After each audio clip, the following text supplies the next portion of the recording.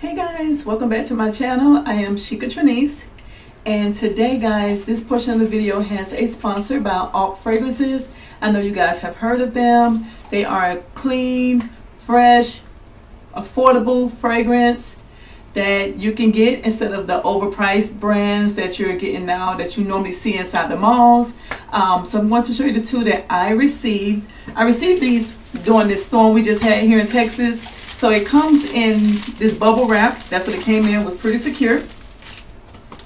It came with this thank you card.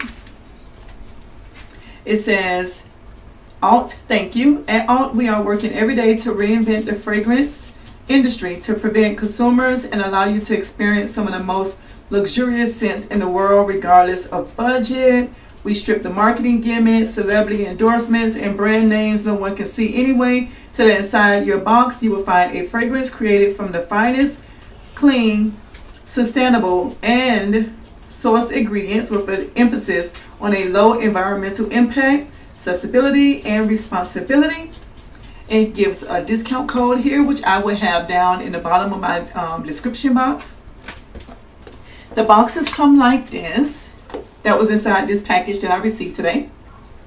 And these are the fragrances, the two fragrances that I chose from their website. These are the two. This is the Dutchess, which is the dupe to the Delina, which you guys may know it as Marley de Delina Parfum, as they like to say. And then this is the Cristal 23, which is the dupe to the Baccarat Rouge 540. Guys, so we're going to go ahead and review the Cristal 23 first. This one is a very sexy smell, and as you guys can see, the cap is very secure. I'm going to pull it closer so you can see, if you can hear it. It's very snug fit. Now when I say sexy smell, this is a modern day elegant. It's a soft smell. It is also sweet. I actually like the smell because I like sweet, soft smelling floral type scents, and that's exactly what this perfume delivers. It smells exactly like the original. I did get this package. I just sprayed it here. I love this smell. I did get this package 2 days ago, so I had a chance to review them both by, you know, spraying them on, trying them on, seeing how long they last. These, both of them, last all day long. All day long, I promise you. And then the funny thing is, every time you wash your hands, you know, you do wash your wrists. I don't know if you guys do that, but you need to wash your wrists too. That smell doesn't come off that easy. It really doesn't. So, very good scent. Now, for the Cristal 23, for the Alt Fragrance Cristal 23, which is the Baccarat 540. Definitely a high quality, classy scent. It is sophisticated and unique for sure. I'm not going to take that away. This scent has layers to it, serious layers to it. The first part about this is this scent is extremely strong when you spray it on. I'm not going to spray it on now because I just sprayed this one, which is my favorite. But I can tell you, this scent is very strong for the Baccarat. This is a unisex fragrance, so I'm assuming that's why it's so strong. It comes across as a musky and then synthetic smell. Then I noticed, like, within a couple of hours of, you know, having it on, it layered off and it went into like a flowery smell. And I'm like, huh, that's interesting. So it toned down a level, and then later on that day, I'm like, I'm like, okay, is that? And I'm smelling it, and I'm like, okay, so it has another layer to it. This thing has layers, guys. Then it started smelling like a burnt, cinnamon sugar type smell. That's my opinion of what it started to smell like. But it was like a warmth smell. So it wasn't a bad smell. It's not a bad fragrance. It's just too strong for me. So I personally can't, yeah, I cannot wear that perfume, but I definitely strongly suggest the Dutchess if you are into sweet smells, if you are into unisex perfumes or anything of that nature, or you like something that's a little bit more stronger, then this is what it is. But nevertheless, both of them carry the scent all day, which is perfect because a lot of the most expensive perfumes that's $300, $400, $500, they don't even last that long. So you get the same thing, the same exact smell for a fraction of the price on Alt Fragrance website that you guys will click down the link below. This goes for $35 for the Cristal number 23. And for the Dutchess, it goes for $59. Alt do offer alternatives for payment, so you can do the payment arrangements if you don't have it all at one time. So there is something on the website for everyone. Whether you don't like neither one of these, they have tons of different perfumes that they have duplicated and made out for you guys. And they also have a suggestion that I like, that I noticed on the website, that if you notice a perfume that's not on there that you would like them to recreate for you, you can send them a suggestion and they can do that for you too. So isn't that really cool? So guys, yes, take the time, click on my link, shop the website, see what you can find. Make sure you use my discount code. That way they know that I sent you over. And happy shopping, guys. Let's stay smelling good, but let's make sure we stay on Alt's motto that they have. Smell your best for less. I said it again, smell your best for less. We all need to smell that way. So thanks again for watching. Thanks again, Alt Fragrances, for sponsoring this video. And now guys, let's go on to our vlog.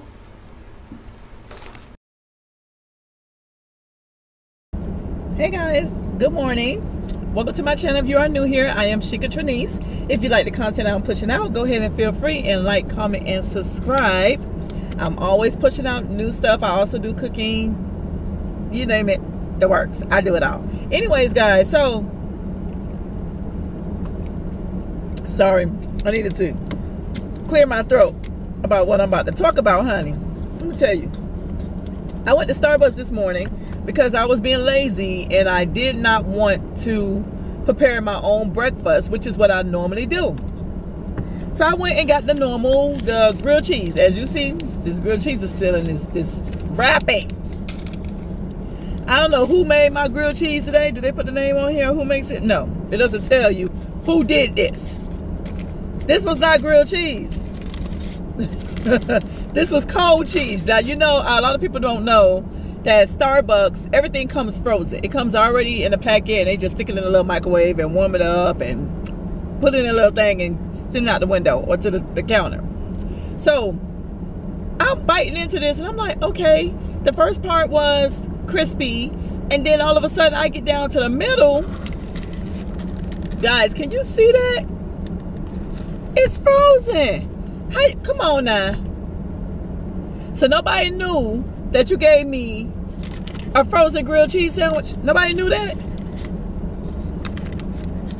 By the time I get back over there, it's going to be defrosted between my heater being on, since it's so cold outside, to, oh, I'm so disgusted. See, that's why you need to make your own breakfast in the morning so you don't have these type of problems happen, you see?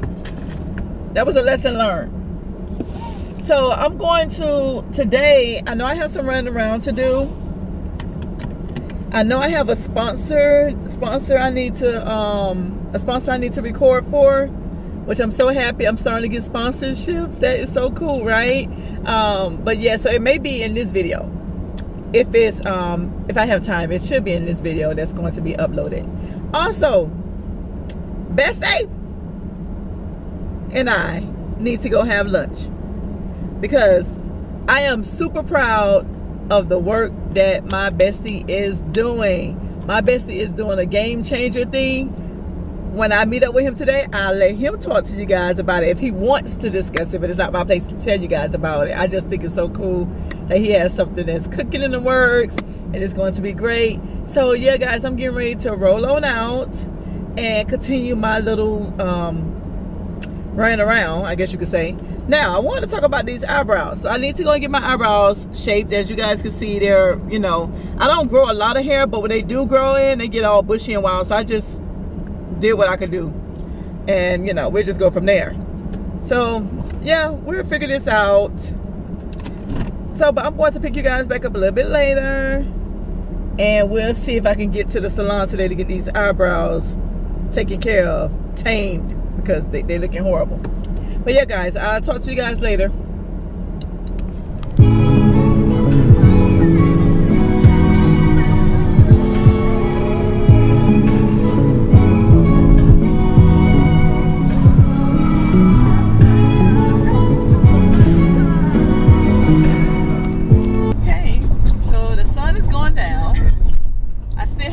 Eyebrows done yet.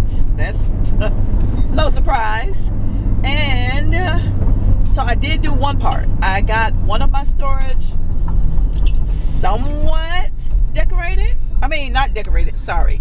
I got my storage somewhat cleared out somewhat. So now I have to go to my other storage sometime tonight. I'm gonna get over there, or first thing in the morning, I don't know. And I need to go ahead and start removing that stuff out of there, because I think I told you guys about the situation when I felt like I was being ripped off from public storage. So yeah, it happened again. This time I got charged $160 for the storage. So I'm like, okay, so how is this happening that the numbers just keep changing? And yeah, it's becoming too much. So I went ahead and bit the bullet to clean out the storage that has plenty of room in it. I just had stuff tossed all over the doggone place in there. So I think I made enough room that I could be able to put this stuff in there, but I still need to go through that a little bit better and clean that out as well. Right now I'm just driving and watching. I think she calls up Najee. I just found her. Oh my gosh, I really like her. She's so adorable. She's a young girl, but you know, she's adorable. I love it already. So I'm tuned into her channel, watching it now while I'm driving. And yes, I have TVs in my truck, people, so yes, I can see it without having to, you know, look all over the place. But I'm a very good driver. So yeah, that's what I'm currently doing right now. I'm on my way to go and get something to eat at the moment. So hopefully I can get to that storage. Let's see.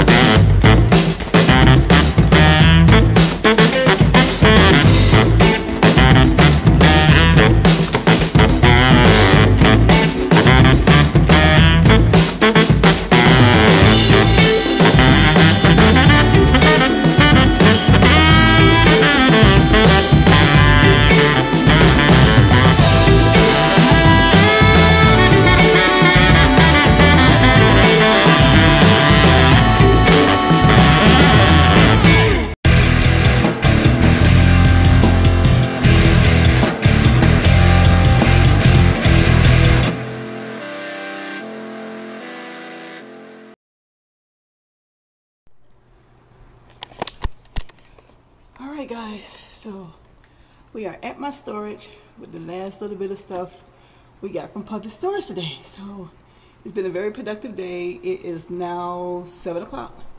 We got up at 3:30. We got the dogs taken care of, took a shower, got dressed. Cooked breakfast early this morning actually, but now I think I need something else to eat because I think your girl has burned out every piece of calories she had left in her body, okay? So this is the last little bit of stuff I have. Just gotta throw this stuff in there. That was from the restaurant. The tent, the table. There's a lot more other crap in this here too.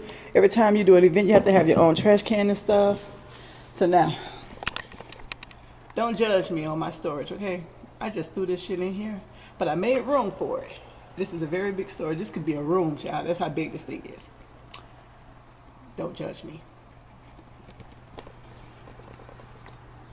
Ta-ta! Yeah, girl. Boxes everywhere. Everywhere. Wherever it can fit, it's in there. I be like, everything. I mean, you name it, it's in here, Lord. Luckily, I don't have to look for none of this stuff no time soon. Yes, there is furniture in here as well because I do Airbnb, so there is couches in here. If I ever need to get another Airbnb, I would just simply get these couches out, the tables, all that other stuff that's in here, get it steam cleaned, and I'll put it into my next unit. But that's another video for another time when I decide to acquire another property. But yeah, let me go ahead and get the last little bit of stuff in here so I can go home and I can eat.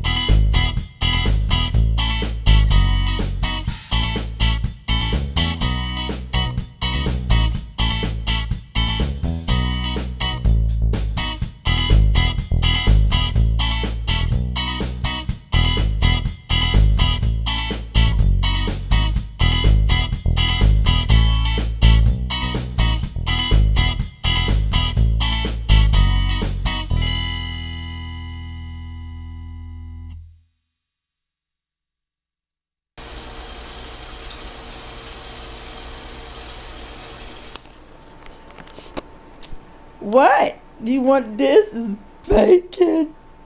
It's bacon. All right. One for you. Take it and go. You're welcome. You can't even open your mouth all the way to get this. And they're off.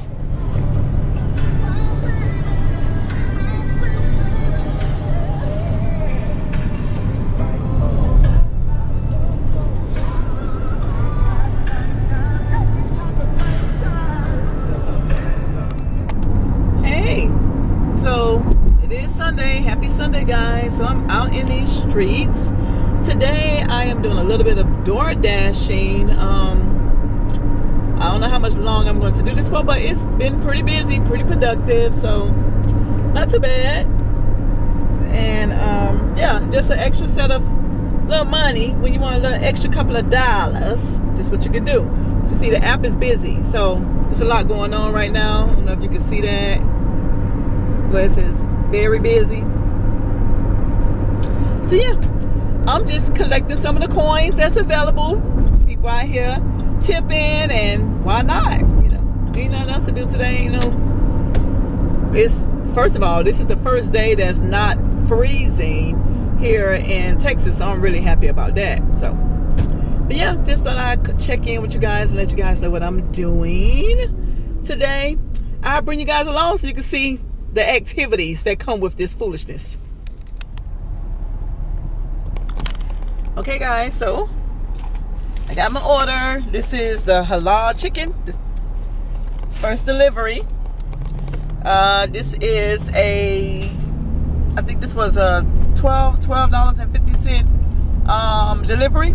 So $12.50 delivery, and the miles on this one is 2.5 miles. So that's not bad. You always want to consider the miles, so I always look at my rule of thumb is $2 per mile. This is clearly over $2 a mile. That means the customer did tip, clearly, because this is not DoorDash. DoorDash has a base pay, but yeah, if it was, you know, like $5 or something like that, then I would know that was just strictly DoorDash and that wasn't a tip on there. Or it's possible it could have been a tip, just $1, but this is $12.50, I believe, so there is a tip on here. The customer actually did tip, and tipped it quite enough for this order to be $12.50. So yep, on my way to go and deliver that now as we speak, as you can see.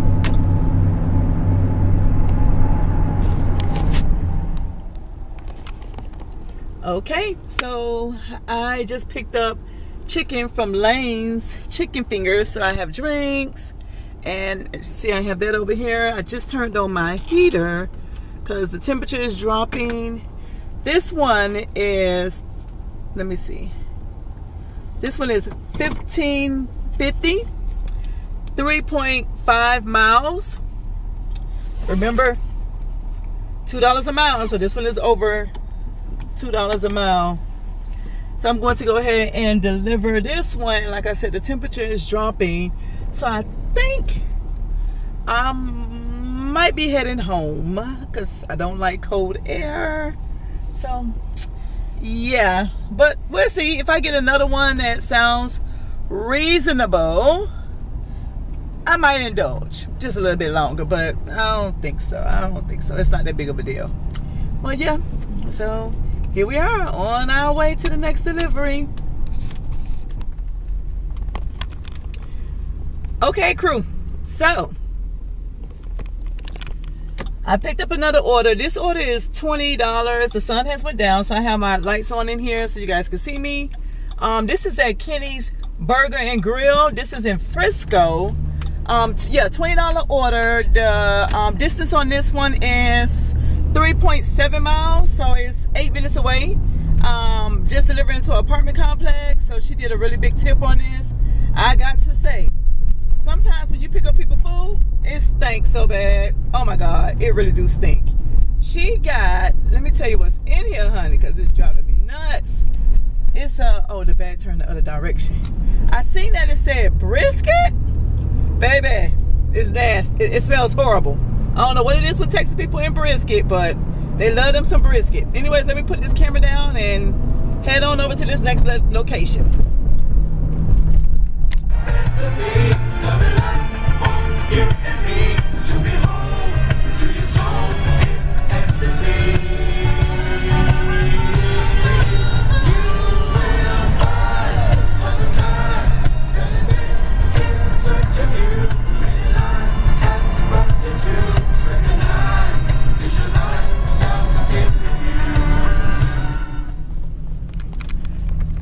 Okay guys, so next order is to Chipotle, but let me explain to you what transpired between the last delivery I just did, which was the Kenny's Burger and the Steakhouse, and I told you about that old nasty stank food that they had in there.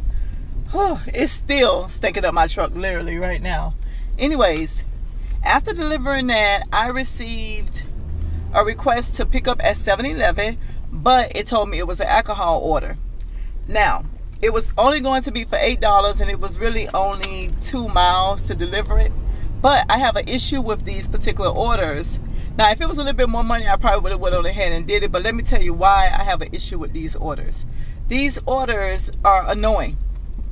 I have been flashed. I have been asked to come inside to have a good time with them. I done had a man take his manhood and hold it in his hand and tell me, can I handle it?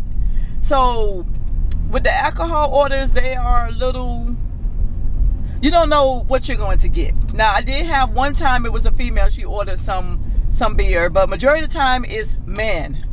And ladies, if you are out here doing this DoorDash, you have to think of your safety first. These guys are perverts. When I say perverts, I mean real life perverts.